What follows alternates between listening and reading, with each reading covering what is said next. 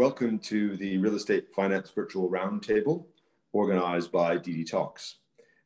We have a very impressive panel today from across the real estate finance sector who will talk to us about the various things that they are seeing in the market at the moment. We're coming to you on a day of the US election. So there's much to discuss outside of real estate finance, but we'll try to focus on the subject at hand and deal with the outcome of the election perhaps on the next talk. What I'm proposing to do to begin with is to move around the virtual room, inviting each of our panelists to introduce themselves and to give us a comment or two on what they think are the pressing issues facing them at the moment. And then we'll get into a number of specific issues which we'd like to cover during this talk. So with that in mind, I will hand over to Gregor Bamert of Aviva Investors, please. Thank you, Jeffrey, and delighted to be joining the discussion today. As mentioned, I'm at Aviva Investors. I look after our real estate debt business. It's a £9 billion sort of asset management business focused on the UK and European real estate debt. You asked about things that we worry about, and I think clearly we're in very uncertain times, and I think my principal worry from a real estate debt perspective is that market participants, whether that be landlords, whether that be tenants, whether that be lenders, make decisions in the very short term which will have very negative long-term repercussions. So I think it's kind of making sure that we kind of look through this and deal with things in a fashion which is long-term secure. Thank you very much. Next, I'd like to turn to Klaus Betz-Vais from Lloyds Banking. Hey, Jeffrey. So my name is Klaus Betz-Vais. I run the global investors and listed team at Lloyds Bank.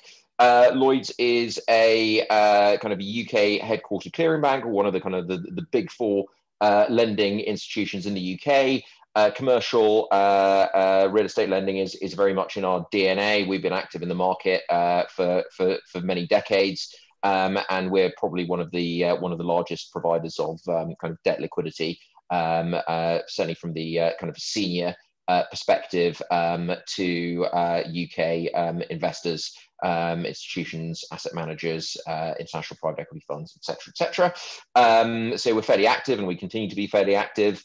From my perspective, probably the biggest worry is the strength of occupier demand. So sort of going a bit to kind of Gregor's point, certainly in the past, where we've seen the biggest market dislocations is situations where occupier demand is weak or fundamentally changes, and the impacts of COVID-19 on quite large parts of the occupational market are likely to be quite material, and also uncertain. So it's not quite clear what is going to happen, but it feels like generally speaking, it feels like occupier demand is going to be a bit weaker for the next few years, and that's probably going to have some repercussions on the real estate sector and the debt space. Thank you very much. We're also joined today by Stewart Hotston of NatWest. Stewart. Hi, thanks, Jeffrey. So I'm Stewart Hotston. I work for NatWest. I essentially lead our efforts in structured solutions, and really what that means is in the CRE space is it's anything from repos to NAV lines to portfolio and warehouse type trades, as well as some direct lending. I think you asked about what our concerns were. For me, it's the uncertainty that's the real issue here. I think if you think about the level of uncertainty that we're living with, I think 6 months ago we thought, we'll be past this and there'll be a definite line beyond which we are on the other side. And right now it doesn't feel like that's anytime soon. And actually, every time I think about it, it's less and less solid, that line. It becomes more and more blurred. And are we ever going to be properly free of this? Possibly, but it's not going to be in the next 6 to 18 months. And I think that itself is a factor that's leading to, I think, kind of an oncoming amount of distress. So that is, I find, quite concerning right now. Thank you very much.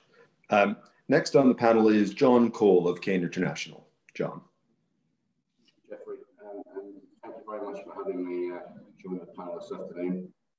Yes, John Cole, Cain International, working with the guys in structured real estate finance, but mainly what we do is development finance. Have done since we began life nearly 7 years ago. We manage a book of around 2 billion at the moment, having peaked at around 4. Thankfully, we've had some payments over the last year or two. You asked what concerns or worries, what worries me. I try to look at the positive and turn it around the other way. Clearly, you know, the guys have said that the uncertainty is the biggest issue, and I think that's right. Every day is different. Did we think we were going into lockdown 2 this coming Thursday? I guess it was probably inevitable, but will there be another one? And it's how you roll with the challenges and how you look at things as you move forward that I think is going to be the test of each and every one of us, not just professionally, but also personally. Thank you very much. And rounding out the panel, we have Hugh Fraser of M7. Hugh. Hi, Jeffrey. Yes, my name is Hugh Fraser from M7 Capital. We are part of the M7 investment group. We're a full-service debt platform that provides origination and loan management services for M7 real estate and third-party clients. And we also have a small debt fund in the UK, which we are looking to grow as rapidly as we possibly can. In terms of preoccupations that I currently have, I think I'd have to summarize it by saying is, you know, the overreaction and fear that I think is coming from a lot of different parts of the market. You know, people coming out and saying that office space is dead and we should never lend on it again because, you know, nobody's going to ever want to rent an office space again. And I think there's a little bit of that about retail, you know, especially on the retail warehousing side. Things getting thrown into the same bucket. Retail is dead. It's not dead. It's just changing. And I think from my perspective, there seems to be a lot of overreaction in the market, which is very short term, in my opinion. But obviously it has an impact on lenders in the market and what they're prepared to do. Understood. Thank you for that. I think turning to the various points we wanted to cover during the session, the first one, particularly given the context of the uncertain environment that we're in, is how we are seeing borrowers react to this state of affairs. Gregor, could I ask you to lead off and let us know what your experience has been? Sure, and I think actually one of the key things here is actually there's a lot of positive here, right? I think the vast majority of borrowers who we've spoken to, both in our book and more broadly, have handled the situation in a very proactive stance. They have taken specific measures and they have been you know, very open in fashions. I think broadly speaking, there are probably 3 themes that go together. And broadly speaking, they would have been in line with the timing in which they came into effect. The first of those, not surprisingly, is about physical safety. It was about people looking after their teams, looking after the physical buildings, making sure they were safe to occupy. And that may mean reconfiguring office spaces. It may mean changing the way in which individual units can be accessed. It can be cases of even on sort of high street retail, people constructing canopies across the pavement so that people could, you know, sort of queue outside as needed and make the environment more friendly. So people looking after that sort of physical element. The second piece is very quickly people being very proactive in discussing what actually was happening with their tenant lineup. You know, who are the tenants who actually are seeing very material, you know, and permanent changes to their business? Which are those who are falling into seeing a bit more of a, you know, short-term challenge, and which ones were maybe slightly surprisingly actually doing very well, having adapted to their business and really adjusting their response to how those tenants are behaving and how those tenants are able to deal with the underlying challenge. And the third part, and that's absolutely fundamental, is transparency. It's being clear with all of their stakeholders, whether it be lenders, whether it be investors, otherwise, about what the challenges are, what the measures are being taken, and coming up with kind of collaborative solutions to deal with this overall. So we've seen a very positive response, very active, very engaged. Clearly, there are exceptions to that, and some of those make their way into the news, and there is a more confrontational approach, and in some cases that may need to be the right way. But overall, we've seen a very positive response from the vast majority of borrowers. That does sound promising. Can I ask the panelists whether they've had similar experiences in engaging with the borrowers that they're dealing with? I think on the whole, absolutely. Our borrowers have been thoughtful, and I think going into this, there was not a huge amount of leverage in the market, and it didn't feel like the market was at a high risk point. So I think people have been well prepared to be able to take some time. I think the approach of certainly of the UK banks has been to work with their clients. Certainly, all the experience and kind of activity I've witnessed has been very much kind of collegiate in that.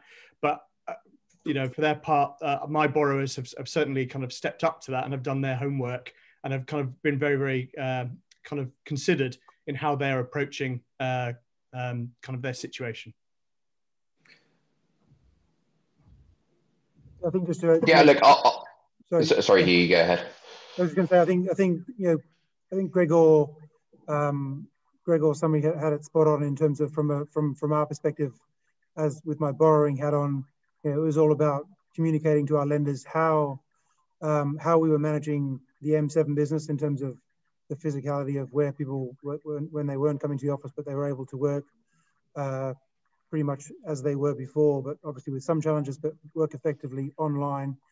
And then I think it's all about being proactive and being transparent. So not just saying, well, I only have to report to you under the loan facility on a quarterly basis. It's about, no, this is real time. It's all about cash collection, rent collection, and being fully transparent with your lenders as to where you were struggling, where you were succeeding, but just giving them the full picture. And then sort of with my lenders hat on, I think we had that from most of our borrowers, but there are a couple where you had to sort of pull them to the table and say, look, guys, this is not a time to be not helpful. You need to be very open as to conversations you're having with your tenants, what rents you're not collecting, etc. So I think proactiveness and transparency are the key words probably.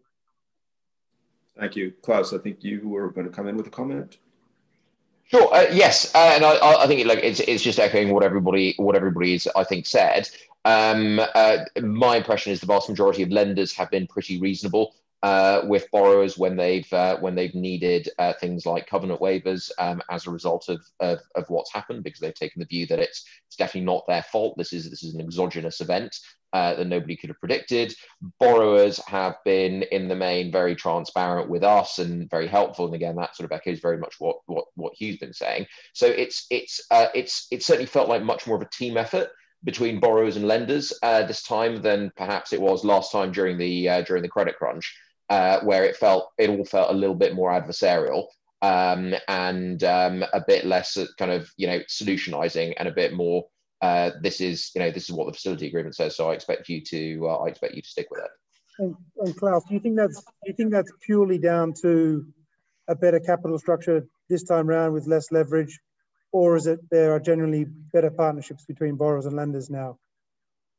Look, I think it's a combination of both. I think last time around transactions were in the main less well capitalized and therefore a little bit more speculative from borrowers' perspective. So if you had to chuck the keys back, then your overall loss with a limited recourse financing was potentially quite negligible, and indeed you could make some of that back by potentially by hook or hook trying to retain, for example, the asset management, bidding the debt at a discount, that kind of stuff. Whereas now that's not necessarily the case, because people tend to have a lot more skin in the game. But I also think that kind of the nature of certainly in the senior debt market, the nature of that borrower lender interaction has changed a bit because it has been a bit more difficult to do stuff since the credit crunch. Liquidity has not been as easy to come by, and borrowers and lenders have adapted to that and realised that if they want to get deals done, everybody's got to give a little bit more and be a little bit more kind of helpful and cooperative to each other, because that's the only way you're gonna do it. You know, the days of people throwing around sort of 80-85% LTV financing and please borrow from me, those haven't existed for over a decade, and the market's probably better for it. So this generally positive experience, in addition to being helped by the fact that the economics are such that it keeps the sponsor more interested than they might otherwise be in a much higher levered environment, seems to suggest that selecting your borrower is also quite an important feature of the underwriting process, to ensure that when you do get to these kind of situations, you do have a reasonable person on the other side of that table having that conversation. And I was wondering if people might want to just comment on that. I mean, I think we're advantaged in this particular session by having representatives of the more professional end of the market in terms of how they make those types of assessment. But one of the things that I would ask people also to consider is what impact that has on what we were seeing perhaps in recent times prior to the pandemic, of an ask from borrowers to have more flexibility in terms of the portability of a loan, and the importance to a lender of knowing who that sponsor is and not really being indifferent to who might become their new sponsor should the asset be sold. This is what I call back to basics, and I think most of us around this panel have been at it for quite some years. Might be an interesting statistic to add up how many years of experience in the lending market we've got cumulatively. But it is very much back to, I don't think it's changed for a lot of people. It didn't change, hasn't changed for us at all. It's the importance of the partnership with your sponsor is paramount. You have an alignment of interest. It is very much a lender-borrower partnership. Neither lenders and actually borrowers don't like surprises, and it's how you manage through those situations as and when they arise, particularly circumstances as unforeseen as this. None of us around this panel would have ever underwritten a pandemic. You can't, you don't. But what you do is you manage the situation together when you face it.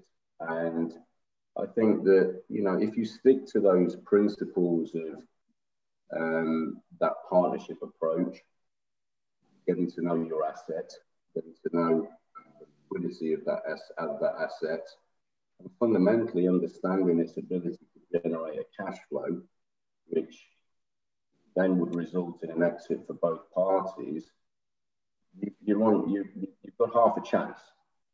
But I don't think, and I agree with the guys, there's been no knee-jerk reaction that I've seen across the market as there was in the GFC. This is a completely different set of circumstances. It's a health crisis which has created and will continue to create a financial one. But together it's how we manage that through. And at the moment, nobody can see a real end to it because there isn't one. But ultimately, I do think that, as Gregor said, there is some positivity around that. There is hope. There are still transactions being done. People are still looking to put capital and to invest for the longer term. Because you have to take the view, I would like to think, that there will be some level of normality that will return to each and every one of us. Because I don't think anybody can continue to live in conditions that currently face ourselves, as much as we need to protect those that are at risk and vulnerable. Perhaps on your point about asks that were coming through before March, I think there had been some drift towards certainly some asks for more flexibility, certainly around change of control. But I think that was limited to a certain part of the market. And you can probably count the number of clients that might have been on one hand. So there was a little bit of creep there, but it was only amongst some of the big PE houses, at least in my experience. And they weren't necessarily the types of deals that were going to pass our credit committee. So there was some ask for that, and in certain limited circumstances, let's say they were heading into an IPO or something like that, then you can build that into the structure, right, and you can anticipate it. But I think a generalized requirement to be able to sell on without consent or that sort of thing, that still for us is a no. You know, it remains the case that we want to know our borrowers, and we do want to lend to people who we know what we're getting, we know what they're doing, we know why they're there, and we know how they're going to get out. And if any of those things change, then we want to be in a position where we can kind of talk that through. And having those sorts of requests to just being able to kind of sell on isn't anything that we were ever going to be able to get over the line. Look, I think one of the other sort of fairly seismic changes over the last decade and a bit since the credit crunch is the relative importance of banks managing or lenders managing their reputational risk, KYC and compliance, because that has been almost a bigger driver in some cases of impairments and loss at lending institutions than anything they've done on the actual lending side. So again, that just adds to the importance of understanding who your client is and ensuring that who you start the deal with is, to Stewart's point, the person who you finish the deal with through to eventual repayment. And if that's not going to be the case, then you want to have an ability to influence that, not just because you want to make sure that they can manage the asset and they know what they're doing and they've demonstrated the right behaviors in the past, but you also want to make sure that you're dealing with counterparties which will reflect well on the institution, on the lending institution that you work for. And if you can't be comfortable with that, then it does not matter what the credit profile of the deal looks like, it goes no further. Thank you. That's very helpful, and actually quite a nice segue into our next topic in terms of what deals are getting financed in the market today. And perhaps come back to you, Klaus, again, just to say what kind of opportunities are coming your way that you are willing to consider in the current market. Sure. So look, we've always tried to be on the slightly more potentially on the slightly more flexible end of the senior lending universe. But maybe turning to sort of initially what we see being financed with relative ease, with a relatively high degree of liquidity, where we see the competition, certainly in terms of the term sheets that we put out. Anything that looks pretty prime, with strong tenants, long leases, where rent collection has been strong, either because the tenants themselves are ones who, moratorium or not, choose to pay the rent, or indeed where the nature of the asset means that it's not something that can easily be disrupted through a kind of work from home, work remotely, buy things online type model, because you physically need to be there in order to be able to do your job. That seems to attract a decent amount of liquidity. Anything with anything in the PRS space seems to continue to attract liquidity, and that's both on the investment and the development side, because of the perception that is a relatively strong, robust, stable income stream. So those borrowers looking for those kinds of deals, I think still have a good degree of choice. Student housing seems to be relatively liquid at the moment, certainly more than one would potentially expect, because of some pretty strong operational performance demonstrated kind of in the at the start of the academic year. So all of that stuff seems to work pretty well. Where we definitely see borrowers potentially struggling to find debt finance, or certainly competitively priced debt finance, apart from sort of the obvious sectors of kind of retail or potentially short let / vacant secondary office, stuff like that, is anything which requires quite a complex business plan to get from kind of where it is to where it's going. I think that you know, the lending community are generally being quite cautious around those kinds of opportunities, where one potentially needs to take a view on the success of certain initiatives, and we certainly see those kinds of opportunities more probably going towards the alternative lenders, debt funds, etc., rather than necessarily kind of, you know, mainstream banks and insurance companies. That's interesting. So as you were taking us through that survey, I was forming the conclusion that the sort of preferred sectors at the moment are those less impacted by the uncertainty we were talking about earlier. But then you included student housing. And, you know, I wonder, or I would have thought that for some, at least, they would have classed student housing as within the bucket of suffering from some uncertainty, you know, at least in the short term. Is that, from your perspective, too short term, in the sense that you would look at it in a sort of a through cycle view of that kind of asset? Yes, look, I think that's correct, and I think, look, there were certainly big question marks in kind of May, June, July around what is occupancy going to look like. Is everybody just going to stay at home because they're not going to get the proper university experience, and therefore, look, you just defer it. And all of a sudden, the kind of 2020-2021 academic year looks pretty terrible. But certainly what we've seen with the majority of, or the vast majority of the clients we finance, is that performance has actually been strong, if not in some cases record-breaking in terms of the occupational demand.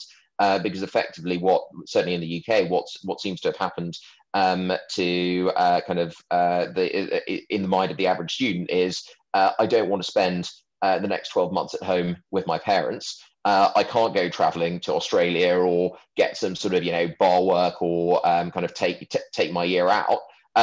So ultimately, I want to do something with my time. I want to get ahead.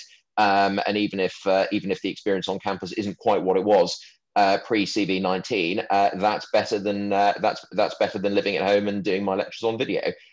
So that seems to have worked pretty well. Where we have seen areas of weakness is some of the sort of the more prime end, particularly in London, which has appealed to to what I call the very international students. So sort of, you know, people coming from Asia, the USA, etc. Where those students seem to have been a little bit more reticent to move, you know, a very long way away from home to have the UK kind of university experience, and that's where the weakness has been. But in general, the sector seems to have performed pretty well, and certainly from a kind of a through cycle long-term basis, kind of our thesis is that people will continue to invest in their education. Part of that education process is the experience you get when you go to university, and therefore people will want to live in student housing going forward, and it feels therefore like a fairly robust place to deploy that capital. Thank you. That was right, Jeffrey. And the student operators themselves have adapted exceptionally well to the challenges that they face. And the quality of some of the accommodation that's out there and that is provided actually lends itself pretty well to self-isolation with studios and various things. Klaus hit the nail on the head. You know, for many of the youngsters, it's a rite of passage, and I personally can't see that changing. I think the student sector is pretty resilient and will remain in demand for the foreseeable future. Thanks, John. Could I just also follow that up with another question to you? Given your focus on development lending, does that permit you to have a time horizon into the future, which kind of allows you to see beyond our current situation and saying, well, you know, I don't need to worry about demand today. I need to worry about demand in 24 months when that project is going to be completed. And, you know, depending on whether you're willing to take a view on how the uncertainty is going to unfold between now and then. But, you know, does that assist in your analysis, saying, well, it's, you know, it's not a today question, it's a at a point in the future question? I think if I had a crystal ball over the years and looking at that crystal ball as to what your product will look like when it's actually completed, I probably wouldn't be sat on this panel now, Jeffrey. I'd be sipping a nice cocktail on some Caribbean beach or something. But by yourself. By yourself. I mean, it's a fair question. I think you always have to look at the here and now. But you're fundamentally looking at a project and building in to every project areas that are unforeseen, whether that be through time and or through budget. You're always erring on that side of caution with every development deal that you do. As I said, nobody could have underwritten a pandemic. So do we look at what's going to happen in 2 or 3 years as having this all blown over? I'm not sure it will have completely blown over. There will be impact there. But you'd like to think, and I think every one of us on the panel today, amongst all the audience that will look at this, will hopefully take the view that things should look different in 2, 3, 4 years in some way, shape or form. It might be there might be a COVID-21, for example. We don't know, but I think fundamentally you have to look at the quality of who it is you're partnering with. As I said before, that's really paramount. It's then the long-term sustainability and predictability of that asset and the sector that it's in, and hopefully then it will create demand, and people will either want to buy it, want to rent it, which will generate that cash flow. It is to a large degree, when we look at our own portfolio, we have no developments that are due to complete imminently. So when we look at our book, for example, it's a minimum of late into next year and well beyond that. So to a large degree, you can stress, and we have stressed, as I'm sure everybody on the panel has, their book to the nth degree. And you can stress it and you can underwrite it a million different ways. But ultimately, it comes down to those principles of the market at the point in time of delivery. And we're senior lenders, and it's our job to get a fair balance between where we sit in that capital stack, working in partnership with the equity that's in a different place. And it's a different risk profile, and we get paid differently for it. And maybe just to add to that, I mean, although we don't do a lot of development lending, our heritage, as you know, is very much long-term lending. So while we offer a range of products, our underwriting, we still think about that long-term. And, you know, several deals we've written this year are 10, 12, 15 years long. So if you're writing that kind of business in any market conditions, you're going to assume you're going through at least one major downturn. And therefore you have to factor that in. And so the questions of, is the person you're facing going to be the sort of person you want to face in a downturn? Are the assets sufficiently resilient? You know, what are the plans to deal with, you know, more challenging situations? That's the sort of stuff, you know, you kind of need to look at day one coming into this. And yes, absolutely, the scenarios, you know, pandemic wasn't one of our main stress scenarios, but to an extent, we had some pretty significant stresses on occupier demand and on value, and we weren't really prescriptive as what was going to be the driver of those. I think one of the other interesting things, Jeffrey, as well, is obviously on the sector. You know, there's likely, as I think Klaus mentioned earlier, there's likely to be some changes in the underlying streams attached to those properties. For example, the office and certainly the retail sector, whether that be retail warehousing or high street. You know, the move to turnover rents is probably inevitable across a number of those, and you have to take that into account when you're looking at the transactions and where they deliver. But you know, looking around and seeing occupier demand, it hasn't fallen off the edge of a cliff. It might be postponed, but I don't think you've got any of the large occupiers, not that I've seen anyway, heard that were in the market and are still in the market looking for large amounts of space. They haven't suddenly turned around and said, we don't want any. They might have downsized slightly to accommodate current situations. But these guys are also looking 5-10 years into the future of growth as well. And I think it's the natural thing to do. And you know, we're all working from home and have been for many months. It's a challenge. It's a challenge to build and grow businesses without that collaborative effect, without that ability to meet people, because we all do deals and we all transact. We're all people. You know, those that know me, I have a saying, it's the whites of the eyes, but it's very true. And it's important. I think it's important for the growth of business. It's important for the development of people, and you know, for the health, both physically and mentally, of each and every one of us. So I agree with what Hugh said when he started with his introduction. I think the death of the office is very much overdone.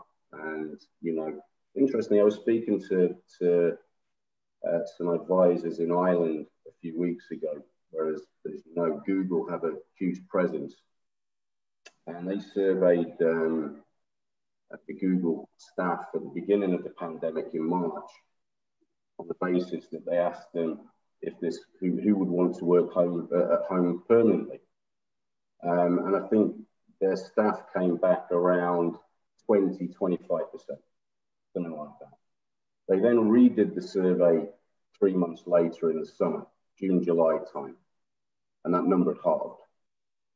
And that's Google, which is a collab, which is an ideas-based Google. But I thought it was just an interesting fact that I'd heard a few weeks ago, and it certainly rings true with me. Yeah, I agree with all of that, John. And weirdly, I think one of the things I think that may come out of this pandemic is, you know, the Landlord and Tenant Act gets put in the drawer where it probably belongs in the past. I mean, it's based on feudalism, and it just, you know, how can anyone running a business today really look down their crystal ball and say, well, I'm going to sign a 15-year lease? How do I know that this space is going to be relevant for my company in 15 years, given the way everything's changing? So I think both investors and lenders are going to have to come get their head around the fact that actually, I think one of the things this pandemic will do with people, especially in office space, is say, well, you know, why do I need to sign a 10-year lease? You know, I should have more flexibility. I'm happy to pay for flexibility, and I think we will see lease terms change going forward. Well, in any circumstance where there's significant change to industry, you're going to end up having those who are better or less well suited to accommodating that kind of change. And one of the things that we are, I'll use the expression, blessed with in the real estate space is a very wide variety and a continuingly increasing variety of lenders who are able to offer terms. You know, and obviously their structures are different, their areas of interest are different, their risk appetites are different. Stewart, can I ask you to comment, please, you know, from your perspective in this current environment and in anticipation of the changes that are afoot, you know, is this a better or worse type of situation for different types of lenders? I think certainly the conversation we've had so far is those on this panel have had a reasonably consistent experience, but you know, is that likely to be the experience of those in the broader lending community? Yeah, I think so. There's the situation as it is now, and then I think there's the situation as it's evolved since March. I think liquidity has been variable across the last 6 to 8 months, very much so. And I think you know, clearly there was very little liquidity in Q2, very little liquidity at all, especially for new clients and new trades. There was a lot of forbearance and there was a lot of re-upping kind of trades that already existed. But for new deals, I think there was very little liquidity. Coming into Q3, I think people certainly from my experience, felt that there was a bit more space, a bit more that our heads had cleared, that we'd managed to get our heads, managed to get on top of our what was going to be distressed regardless of how this turns out, and what was probably going to be robust enough to survive one way or another through that medium to long term pickup. And so from that, I think certainly lenders who are not relying on distributing their risk were able to start kind of coming back to market with a limited appetite, saying, look, for the right trades, we can do stuff.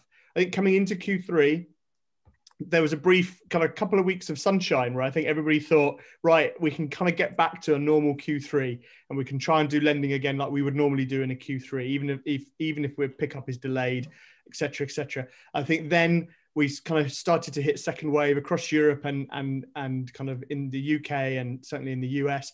And I think that's again changed, at least from my perspective, how people are feeling about liquidity. I think I come back to something I said just a moment ago. I think for lenders who aren't having to distribute, there remains kind of a nice pocket of liquidity that can be focused on their core clients and on really good solid trades that are coming through the door. But I think my experience of those lenders is that we are not necessarily looking to add new clients at this point.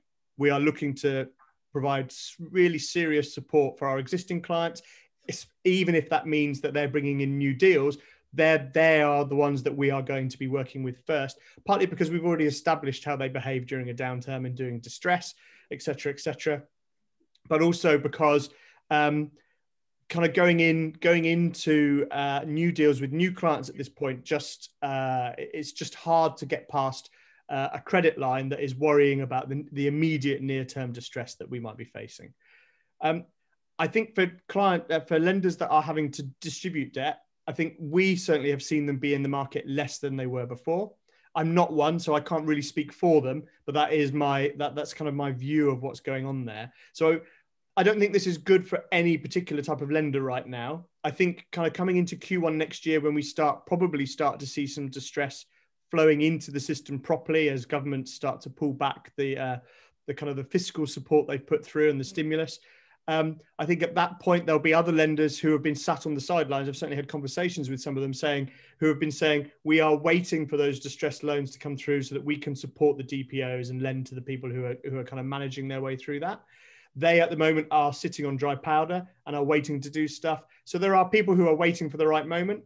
So it's not necessarily a brilliant time for them right now, but they don't see it as a bad time. They just see it as then it's not quite the right moment for them to be deploying their capital. So I think that's probably the most relevant points that I have to kind of say. Thank you very much. I mean, from my perspective as a borrower, I think it's really, really difficult to actually track exactly what happens to liquidity, especially during the last 6 to 9 months. I think if I use the analogy of a Formula One race, midway through the race, lockdown restrictions announced, I'd say 50% of the cars drove immediately back to pit lane, straight into their garage, whacked the garage door down, and just didn't respond to anyone knocking on their door. The other half probably drove back into pit lane, put on some really fat tires, got back out on the track and drove as slowly as they possibly could. And hence, from my perspective, it felt like half of the liquidity was gone. Whilst people might be saying, oh, we're still open, they weren't. And the other half, probably half of that half were also just driving around looking at stuff but not really doing anything. In July we went out, and I know it was retail warehousing, but I went out to 36 lenders and got 2 offers on 2 separate retail warehousing deals. So I was one from 35, if you put it that way. I had 2 different lenders end up giving me terms, but I have never ever in the 11 years of M7's history had to go out to so many different lenders it's retail warehousing, so I know the retail is an evil word, but notwithstanding that, this is even to lenders who were pre-COVID actively lending on last mile logistics off a 5% net initial yield, weren't prepared to give me terms on a retail warehouse, which has a longer WALT, has 8% net initial yield, and much more coverage, much better real estate. But because it's tagged retail, it's a no. I think one of the things that happens in these crises is it's really difficult to actually understand who is even if they have capital, whether they just know we're shut, but obviously they don't announce that to people, and who is generally still looking and closing deals. With that Hugh, number, sorry, go ahead. Hugh, can you potentially, as a buyer, as a borrower, can you use that to your advantage in terms of being able to get better terms from the vendor? Because you can use that as a justification to say, look, I'm sorry, I've got to buy it at price X rather than price Y because I made an assumption around my financing and that market simply isn't there at the moment. Or is it just a net loss to you because you can't do that and you still have to transact? We've ended up paying we're paying 4% for 55% LTV loan, interest only. On the bigger facility, so the 150 million facility we took out with a PE house, and on the smaller one we're doing with an insurer, 50% interest only. They ended up doing that at 325. So it was more, both those terms were accretive to what we were buying. So they still are very accretive to the performance of the equity. Hence, keen to take them. It doesn't sort of translate to a conversation where you say, well, I mispriced the cost of my debt just went up by 100 bips, therefore the price is coming down. I think that conversation with vendors is more driven by rent collection, who's paying, who's current, who's not, than the cost of the debt. I don't follow Formula One particularly closely, so I can't kind of give a similar analogy to Hugh's experience. But going back to Stewart's point, I think absolutely agree that early on, post lockdown, a few deals that sort of stumbled across the line that were mostly ready and stuff like that, and there was very little liquidity. But I do think that there certainly was a bit more selective return to liquidity in terms of transactions during the course of Q3. I think quite a few transactions we looked at did get completed overall. And we saw actually situations where, whilst absolutely we saw that trend of people saying, I'm only looking after existing customers, and to some extent I have sympathy for that. It also meant that the opportunity to kind of do new deals with new clients was absolutely there for the right ones, clearly on a selective basis in terms of who those counterparts and which sectors those are in overall. We also saw an interesting sort of side effect, which I appreciate isn't what you asked about, Jeffrey, but one of the things that, as people thought more about the kind of future-proofing their assets and, longer term, you started to see a bigger focus on actually what are people going to do to those buildings over the longer term, and bringing a lot of sort of ESG type themes into the whole business plan and financing structure as well. So I think that's kind of, if you have to think more carefully about what your assets are going to look like and whether they're fit for purpose over the longer term, that's a very natural step for people to take. I think it's probably a discussion for another day, but I think that has been one of the untold stories of the year, is that we certainly have seen that theme as well, is that there's been a really big opportunity for us to say to clients, what are you doing about ESG? But most of them are on the front foot and coming to the market, coming to us saying, this is our plans, this is what we're thinking about. So that has been going on in the background with quite a strong kind of undercurrent. But because of everything else, that it's not something that has been talked about a huge amount, I don't think. Yeah, no, look, we've definitely seen that as well. ESG is racing up the agenda for anybody who manages or raises capital. It's certainly pretty key on our agenda. We've to the extent that we've recently partnered with a sort of ESG sustainable tech company and launched an app where effectively our clients are able to put in the details of the assets they own or the assets they're proposing to acquire. And what it does is it takes publicly available data and it spits out a number of suggestions around what kind of investments they could make into those properties in order to improve their environmental sustainability credentials. It costs those up for them again roughly, and it sort of kind of demonstrates a kind of return on investment as well as a return on limiting overall CO2 emissions, and it's been hugely popular. We've got massive interest from our clients, and that goes right the way from some of the biggest names in the business that manage tens of billions of pounds, dollars, euros capital, all the way through to sort of our mid-markets offering, where historically you wouldn't have had much traction with that conversation, but all of a sudden they're very interested. So it's definitely a kind of a theme that's gaining traction, and we expect to see more and more and more of that going forward. Thank you. Gregor, just to say, I think from a Formula One perspective, if you align yourself as being the Mercedes of real estate lenders, I think you'll be going in the right direction. So beyond that, you probably don't need to get yourself involved. And it's very interesting, this conversation about ESG, because we see it on the legal front as well, in terms of the Loan Markets Association and the Commercial Real Estate Finance Council. All of the sort of supporting organizations are trying to position themselves to facilitate the evolution of this aspect of the finance marketplace. I think it's very much in its infancy in terms of how this will operate, how it will create incentives for better assets in the real estate space, and possibly more so coming to you, John, in the development space than it might with standing assets in terms of what can be done and whether that's a feature of the deals that you're seeing. One of the points you made earlier is that even in this time of uncertainty, it's about coming back to the basic principles of how you approach an underwriting.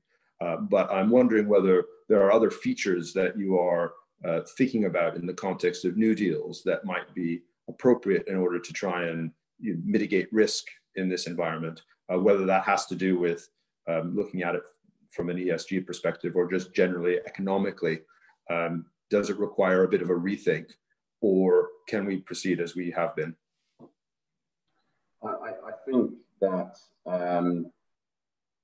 developers are always looking to innovate, and even more so now with the COVID situation, on how they develop their space, how flexible it is, how innovative it is. I think the ESG credentials have been there for quite some time. They're taken very seriously. And actually, to end users, it's very, very important when they're making decisions about where they would like to locate. The carbon footprint that a building produces is very important to a number of those occupiers, and actually, in certain cases, can be the deciding factor as to whether they take that space or whether they don't.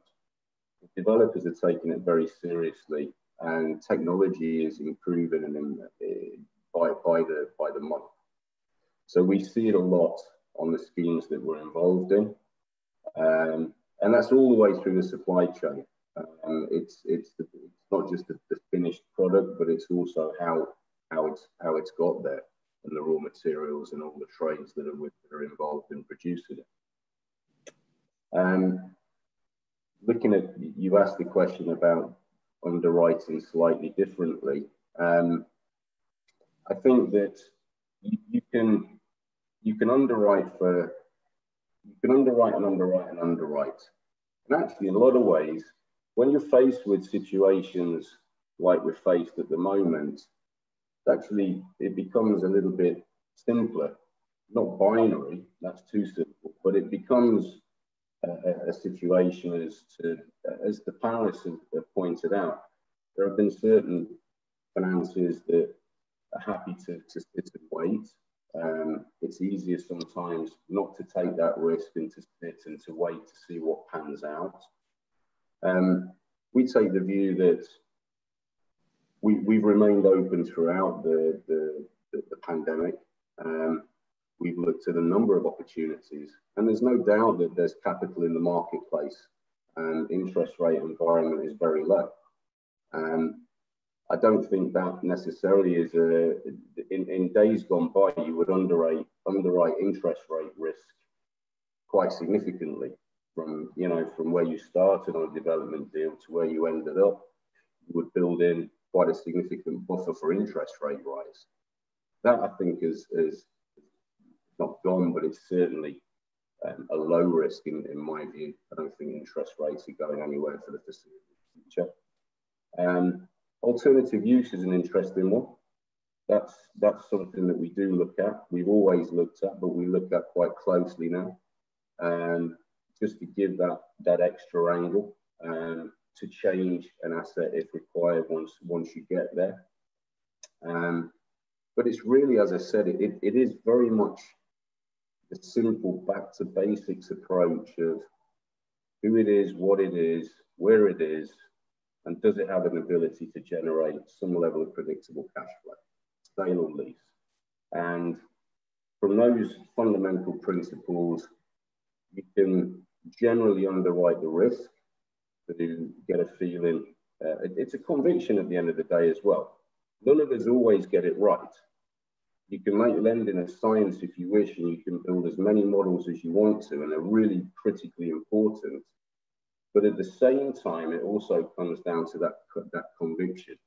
It's about experience, it's about collaboration with others.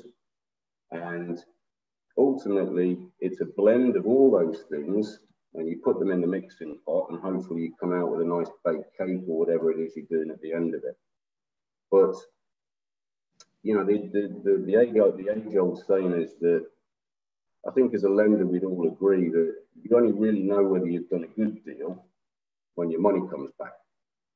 Until then, it's a case of working with your clients through the good times and, as we see now, the not so good times, to ensure that together you get through it.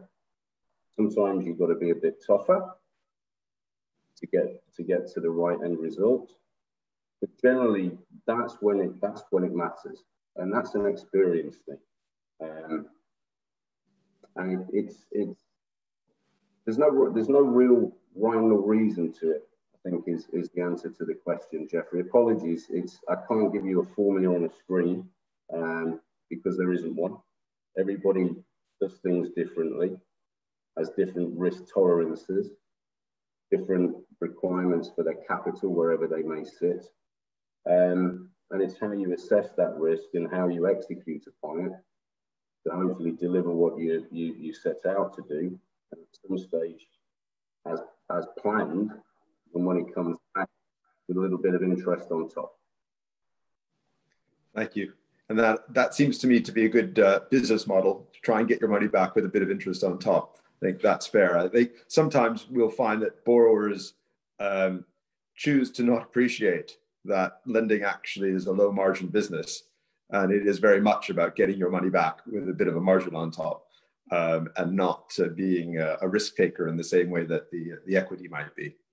But I'm going to come back, Hugh, to you. You commented in passing on the need to revisit the leasing environment, particularly in the context of flexibility and coming into shorter terms of leases and getting used to that and getting used to underwriting that.